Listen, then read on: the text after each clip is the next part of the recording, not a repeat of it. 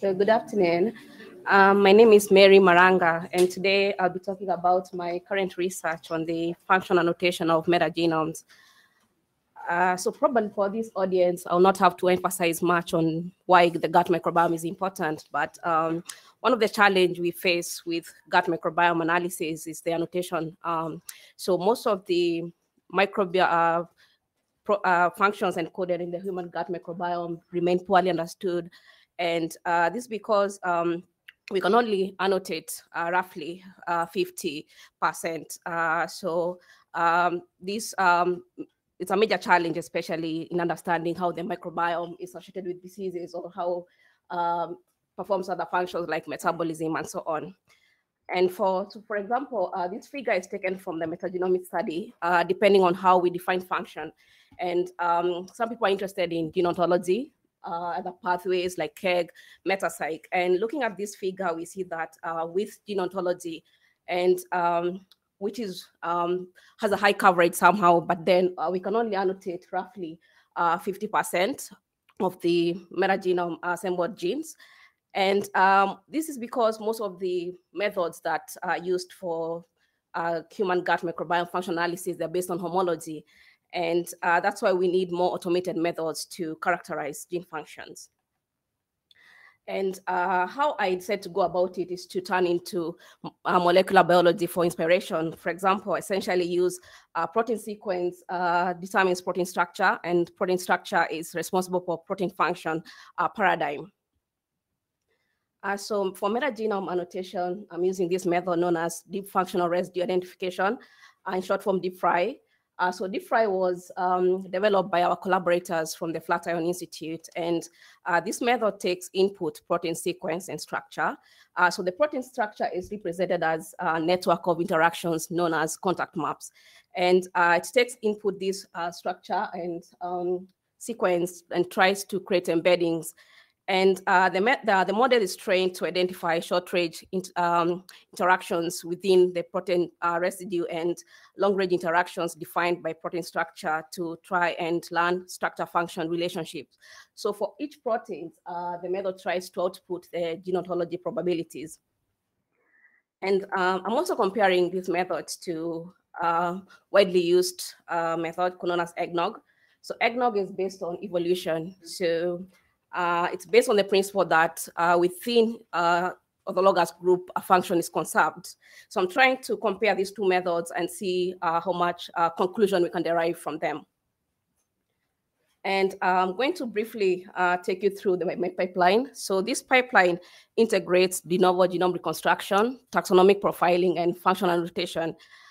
So first, it takes input reads, Illumina short reads, and then performs assembly using megahit, and tries to bin these contigs into metagenome assembled genomes using metabat, and does taxonomic assignment using GTDB.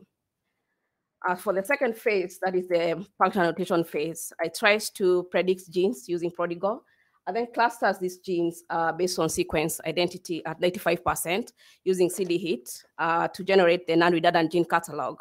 And for the functional annotation, we're using these two complementary methods. That is a DeepFry, which is based on deep learning, and then eggnog, that is based on orthology. We've clustered these genes based on sequence identity to generate our non-redundant gene catalog. So we designed a custom Python script that tries to map from a mapping between the functional annotated gene catalog and MAGs. Since the gene catalog is 95% non-redundant, so we try to propagate genes within each cluster and annotate genes within MAGs. And for this step, we're able to do further downstream analysis, such as pangenome analysis, and also analyzing function encoded within each individual species. So to understand how function works, so I tried to analyze data from the Derby-Immune microbiome cohort. This is the infant gut microbiome data collected from Northern and Eastern Europe, Finland, Estonia, and Russia. So I aggregated around 1,000 metagenome samples.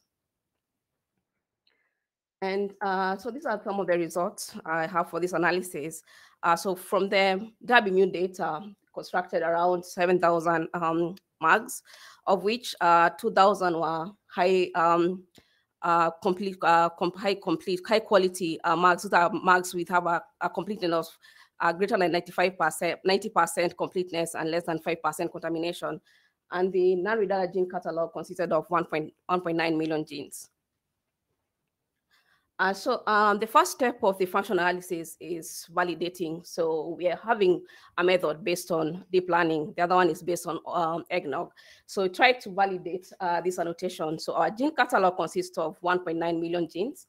And so for this validation step, I only selected considered only molecular function branch. So for gene ontology, it produces can be biological process, a cellular component, or molecular function. So for this step, we use the molecular function and deep fry thresholds of 0.2. So first, quantify gene ontology based on the Shannon information content. And what we mean by Shannon information content is that it tries to measure how specific a geoterm is. And it's expressed as negative log2 probability of a geoterm. This is the probability of observing gene ontology term in UniProt database. So we know that gene ontology terms is hierarchical. So meaning that it starts with very general processes and then descends with more specific processes. And if a protein is annotated as 5' mRNA, 5' UTR binding, it automatically receives all labels associated with it.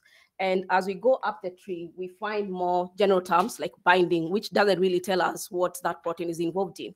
And the more geoterms annotating many genes, we have lower information content. But then we go down the tree where we have more specific geoterms like mRNA 5' UTR binding. Now we see this is a very specific term, so we have more high information content. So comparing those two methods, first looking at the concordance. So how well do these methods agree? So concordance is defined as for each gene predicted by eggnog and deep fry, how well do those annotations agree? So looking at the concordance between these two methods, so the orange bars are the discordant and the blue bars are the concordant. So comparing these across spectra, we see that the agreement between deep fry and eggnog is high, ranging between 50% to 90% in some sparse regions. So this means that these predictions that are predicted by deep fry and eggnog, they agree well. So meaning that deep fry does not just randomly predict geoterms. And now shifting to a different perspective, that is the genes annotated between by both methods. So to recap, we had around 1.9 million genes in our gene catalog.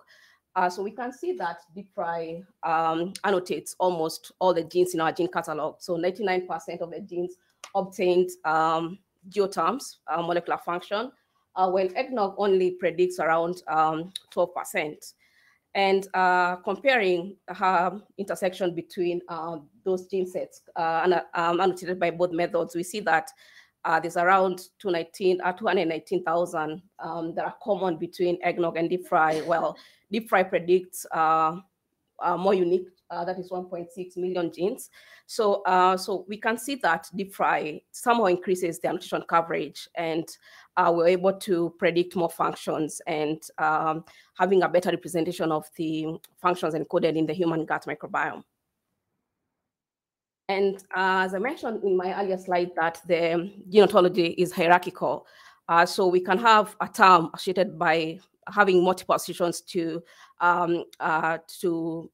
broader, more general term, while also having other associations to a more specific term. So, so for any downstream analysis, so I filter out these general geoterms, this to compensate for the annotation differences between deep fry and eggnog. And we use a subset of informative geoterms, and which is obtained by traversing the geotree and only selecting terms that satisfy certain criteria, such as terms associated with more than 2,000 unit of protein families, and their descendants contain less than 2,000 unit of protein families.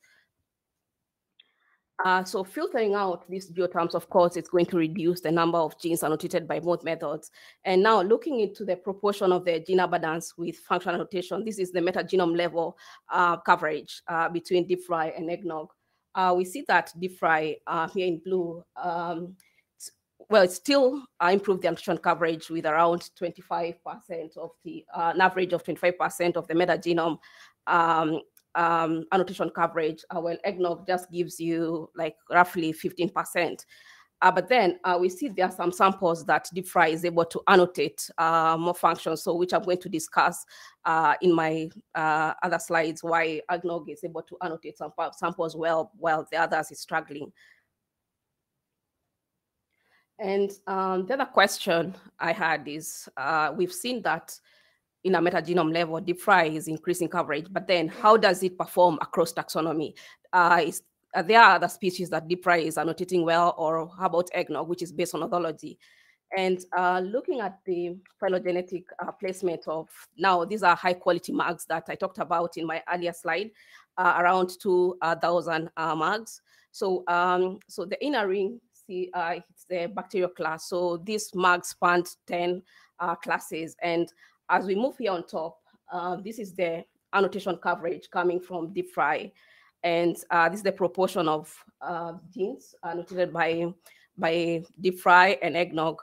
And as we zoom down to this region that has white, which corresponds to Escherichia, so we see that eggnog is able to annotate well genes coming from Escherichia genera.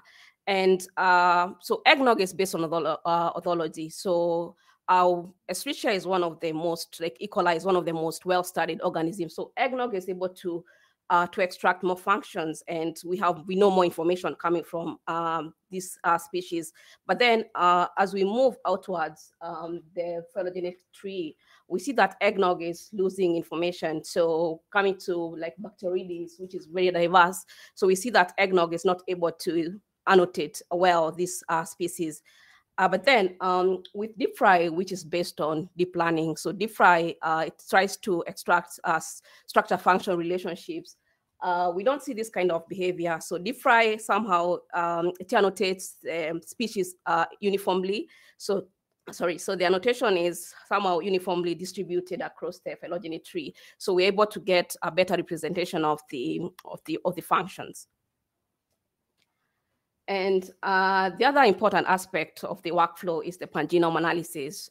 So this workflow supports pangenome analysis in a reference-free manner.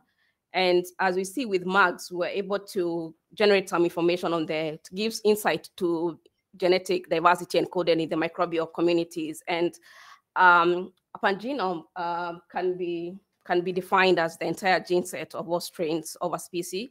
And we have to, can be categorized into two: cogenome, that is the genes shared by genomes within a species, or accessory genome, that's the genes present in a subset of the genomes within a species. So this workflow is able to support pangenome analysis in a reference-free manner using MAGs. So therefore, the pangenome construction only recruits near complete genomes, genomes with a completeness of greater than 90% and less than 5% contamination, and only species that contain more than 10 genomes. Then I define cogenes as genes present in greater than 90% of the marks, and accessory genes as genes present in less than 90% of the marks. And of course, I wanted to see how well DeepFry and eggnog annotates our pangenomes. So this figure shows the size of core and accessory genomes stratified by functional annotation from DeepFry and eggnog.